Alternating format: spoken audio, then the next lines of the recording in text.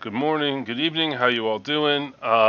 First off, I fixed my mouse. Hopefully you guys can see this. It's a big mouse. Number one complaint in my videos is you can't see what I'm pointing to. Fully understood, and it took me a bit because I had to do the googling. And hopefully you guys can see it now. If you can't, let me know and I'll try again.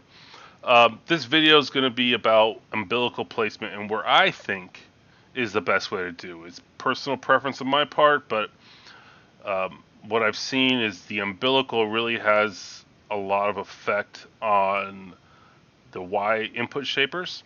You're going to end up with Z movements or rotations around the X-axis, so that'd be RX rotation, but it shows up as a Z excitation in your Y input shapers. Number one cause, umbilicals. It's always the umbilical. Generally, it's messing around with zip ties and stuff. So what I'm going to show is a small video. I'm going to fast forward it because it's going to be into V2. This problem only shows up in Tridents and V2s. V0s, you can see this in a V0. However, generally the fix on a V0 is a longer umbilical. There has been reports that some of the umbilical wires have been too short and it's tugging on the tool head. So switch wires do not have this problem because they're generally in a cable chain. If you've decided to take your switch wire out of the cable chain or the umbilical out of the cable chain, I recommend putting it back in. Switch wires aren't speed demons generally, and just leave it back in. But if you are, I'm not sure how to help you next. I haven't done that. So the VTs and V2s are generally going to have a few styles that do it. This video we're going to watch in a second. I will be fast forwarded when we talk about V2s because I have pictures for those, or more pictures. So let's get into this. You'll see 3 different styles, and then I'll fast forward and give you my conclusions. So this one goes into this little thing here, that little galvanic thing. It goes down, and then you can see it keeps going, and it just follows us down, and you can take it either this way or you can take it this way. This one's good because it keeps everything in the chamber. So there's another one which you're looking at which takes it into the rear. This one's good because it makes the path real simple. They just follow each other for both the Bowden and the umbilical. However, this one, as you can see, well, you can't really see because there's no thing here, but you take your wire behind it and then it goes in underneath that way. The third option, which I think we're discussing, is going over here where this goes. So you can run it on a Trident this way, and I just have these little clippy things here to hold it in, and then another one down here, and you can take that down. It can stay inside, as you can see, right? So there's a back on it, but you take that one down, and you can go in there too with that. So all 3 are an option. On my V.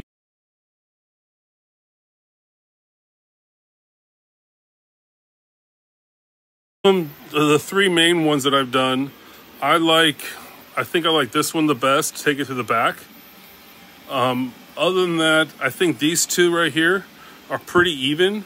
I wouldn't take it just straight to here though. It'd be better to follow the Bowden path. You can do that, but a lot of people start getting wiggly umbilicals and stuff. It's easier just to go that way. But those are all your options. Alright, so as we saw, there were 3 options. I'll go back to the middle. So we have this one here, and this one it follows this, and as you see, it goes inside, right? So it's just a zip tie up here, zip tie here, and then straight down and into the electronics bay. The next one, let's just fast forward a bit. Yeah, electronics bay, just explain that. Now this one here, it's got a different filter back, and it just takes it and goes straight out.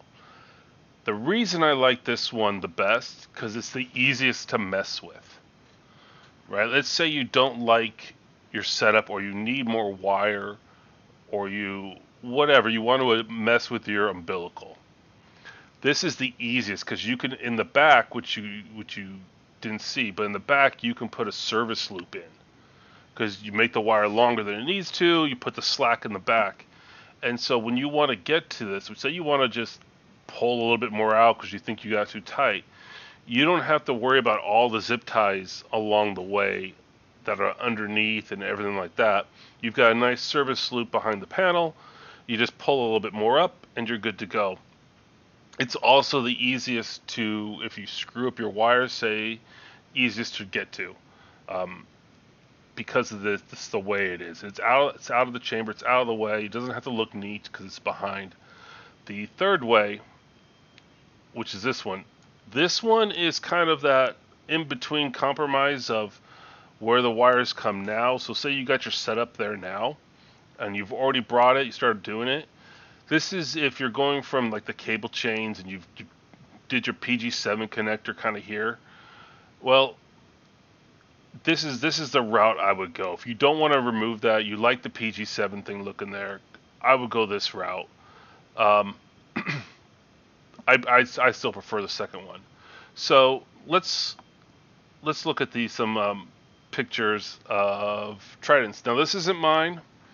This is kingcb's, and I'm using this just to illustrate the style that most people probably start with their umbilical.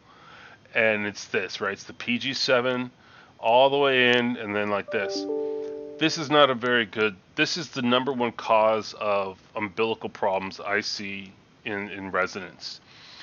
And you can tell he's probably got either, I think he's got 2 wires there, maybe a beacon or cartographer wire along with the umbilical itself. He's got something else wrapped around it. There's probably maybe a piano wire in here.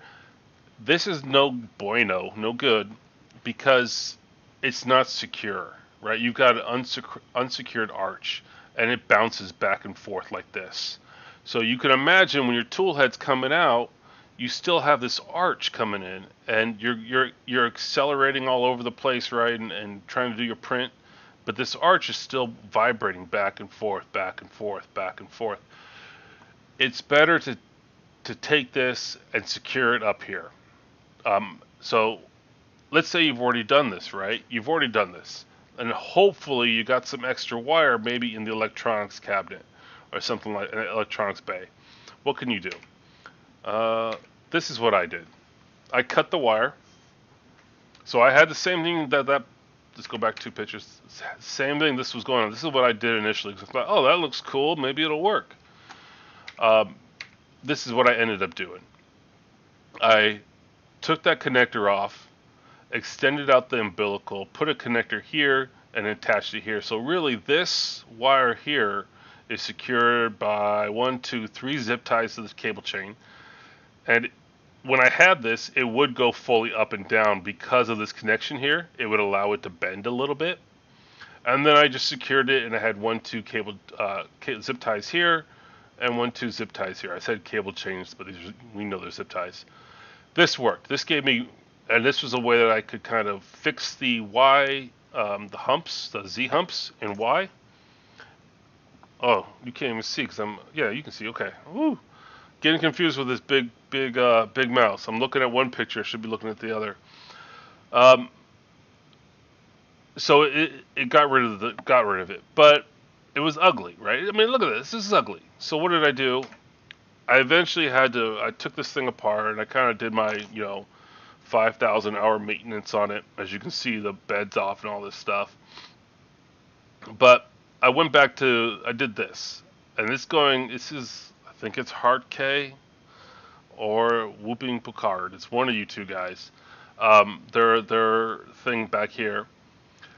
I originally had the PG7 only. It wasn't enough. It wasn't enough to secure the umbilical, so I had to put the galvanic back in, and that's just there to hold up the umbilical, because when I had the PG7 alone, it would vibrate along that, because it's not a secure connection around here. It's loose, and this thing's like a spring, so I needed something a little bit beefier, so the galvanic's back in. But this is how I'm doing my V2 now. It's just a little bit, got some panels on and stuff, look a little cleaner, but once again, it's going behind. And if we go back to that video at the end here, So you can see how it is now, right? There's there's the whole thing there, and it's the same thing, a picture I showed you, and you can see there's my galvanic holding up the wire, and this is it. So I got a little bit of a service loop back here, somewhere around here, and service loop is down there. So there's my service loop. The wire comes here. If for any reason I break a wire or whatever, you're generally going to be breaking wires probably around here, right? Somewhere around this connector, or the connector goes bad. Maybe I break a pin on that connector. It's not going to be that difficult for me to cut these here, cut this service loop, and pull some more out. Versus if I'm going this route, right? This is a maintenance nightmare right here. You got to cut all these zip ties, which is okay, fine. Got to do zip ties. But it's this bend here. I'm pretty sure there's going to be a connector here or something like that. But then you're going back up, and so now you got to pull this wire through this entire cable chain and then back up through here. It's a nightmare. It's going to frustrate you. So let's go back to those pictures.